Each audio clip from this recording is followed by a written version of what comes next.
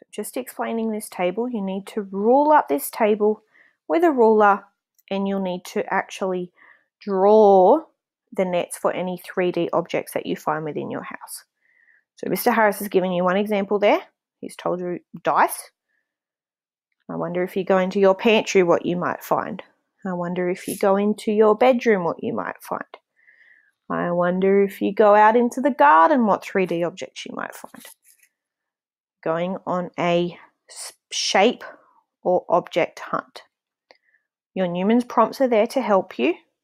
So you need to read the question, explain what it's asking you to do, think about what strategies you might do or use, go over each step in your working out, and then think about what the question or what the answer to the question might be.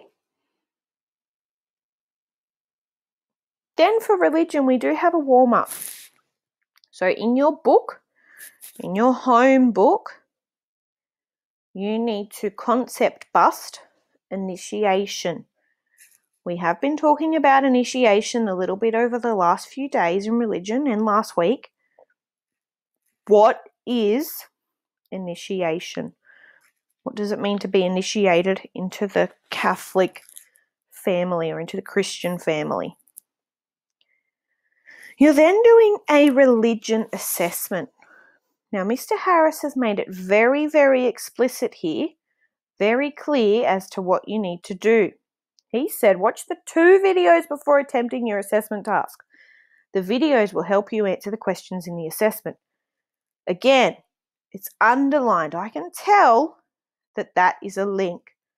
So I'm going to click on that link and click on this link and watch both of those videos before I do my religion assessment. Now, you will need to use the Week 10 Religion Assessment doc that has been assigned to you on Google Classroom. Again, that's a link. I can click on that. Watch the 2 videos on the previous slide before completing the assessment. When you have checked your work at least twice, please click Turn In. You will have until midnight tonight to complete this assessment task. So the same as your writing task, it must be done in the Google Doc. You must type into the Google Doc. So if you can't do it right now and it's 11 a.m., you're going to need to wait until there is a computer or a laptop or some other device that allows you to type straight onto it. We do not want you to write it and take a photo and hand it in.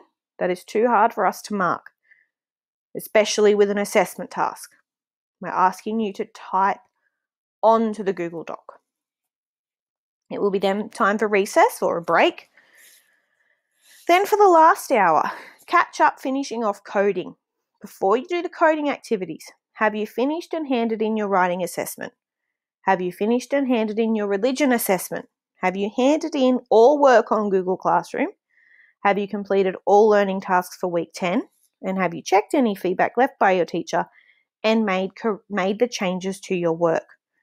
Now, literacy contract doesn't come into this, remember, because literacy contract will go for week 11 as well.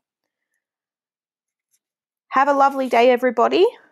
Please, please, please comment on Google Classroom if you are stuck on anything, and a teacher will get back to you as soon as they can. We are here too. We are always online. We are always available. Have a lovely day.